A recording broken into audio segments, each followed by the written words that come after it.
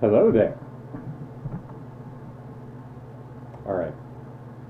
I cannot tell my story without telling some background of how I am, the way that I am.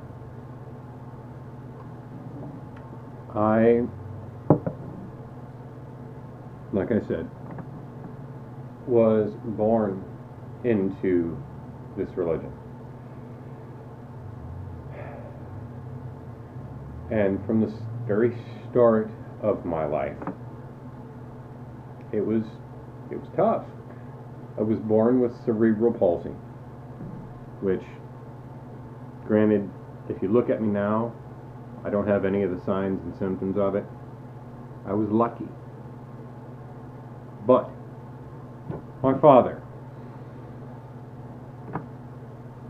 I was told by him that he said my name as I was blue on the weight scale or whatever, and he breathed life into me. Now granted, this is coming from a witness, okay? At the time. And he told me that he said my name, and I responded. I took a breath, and I was basically blue, born dead, shouldn't be alive. So he took that, I can only assume, as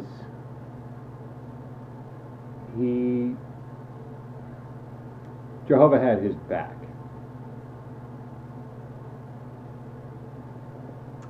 And from then on,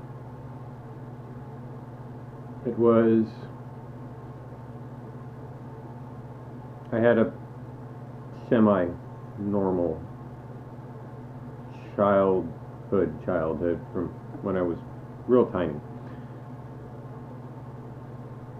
My mother was not a witness, and my father was, which that in and of itself, that creates a problem, because with one believer and one non-believer, I celebrated birthdays, I celebrated Christmas, and everything was right in the world, and he allowed it.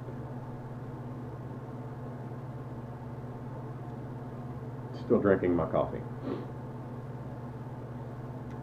And I lost my ability to walk when I was 2.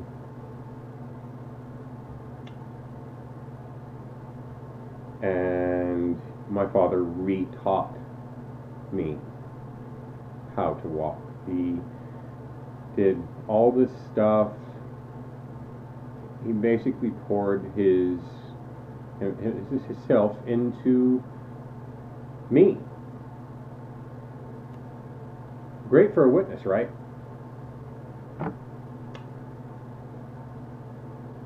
Well,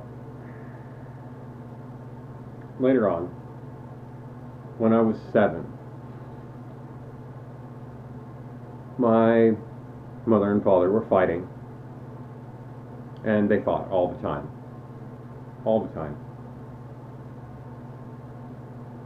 And I remember coming down the stairs one day, and at 7, I yelled at the both of them, "Stop fighting." And they both looked at me. They looked at each other. And I went up the stairs, and there was quiet for about 5 minutes.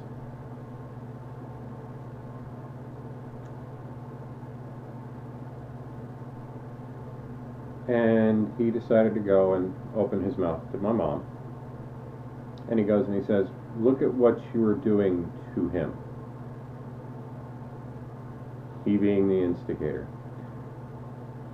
The Jehovah's Witness that he was, he decided to go and restart the fight that I had stopped. At that point, I knew they were going to divorce, which they did later on. And all the while, still the books. I wanted to learn.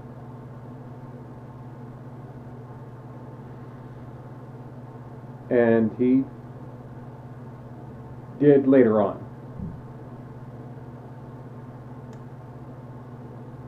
So between 8 and 11, I was with my mother and going through schooling, and like I said before, the kids knew that I was different. At that age, I didn't preach much because I was too young. But at 11, I wanted to go and visit my father. It was the worst mistake of my life. He posed the question to me, what would you rather have? Everlasting life or $1 million? And naturally, I answered $1 million. And he corrected me and showed me that everlasting life can be worth more than all the money in the world. So I started studying the Live Forever book, the red one, the one that is no longer in print. So I went through that book, started going to the meetings, and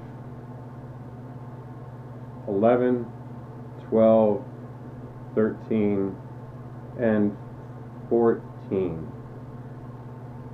He would go with the meetings with me. He would go to the meetings with me. And everything was all right. It made sense. I was being indoctrinated. Never mind the fact that I had already had these books around me my entire life. And like I said, this is just my recollection. If it just doesn't quite add up, there's a lot of things that happened between then and now that makes the details a little fuzzy. But what I do know is that at 15, it was 15, I started making decisions on my own. And again, without going into great detail, my home life and the Kingdom Hall were two distinct and separate entities. Because on the one hand, this person who was all love and all righteous and a massive hypocrite would go and say, I love you forever no matter what. Always and forever no matter what. I love you always and forever no matter what. There we go. And it was usually after I had done something wrong. And he would try to discipline me.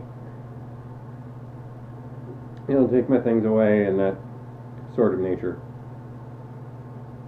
But I was a headstrong person.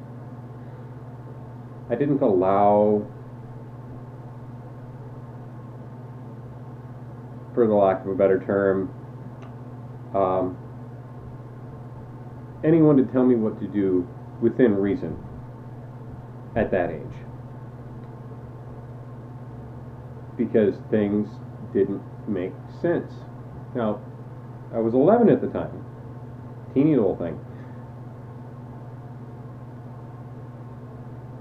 And because things didn't make sense, I had to grow up mentally. And that's real hard to do in a cult, because you're indoctrinated to believe this and this is why, and if you go against it, then no one will talk to you. And I didn't want that. So I have this Jehovah's Witness family on one hand, which I told one of the brothers there that I was close with what was going on in my home life.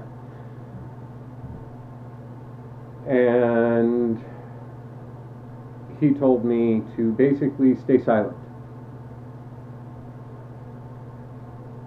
At that point, I knew I was completely alone. I didn't know what to do.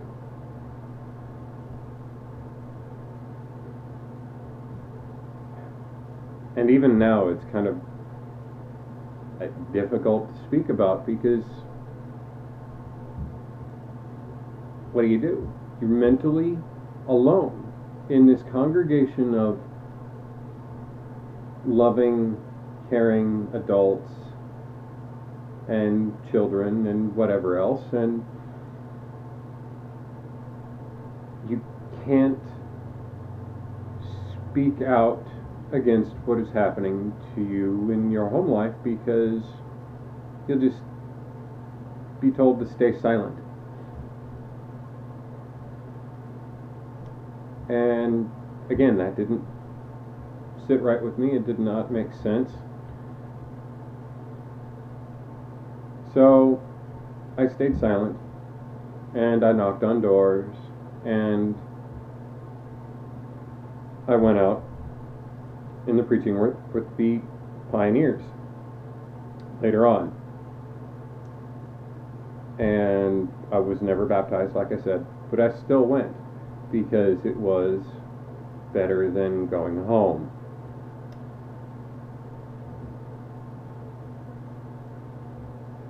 And it was enjoyable for the most part. It taught me how to speak.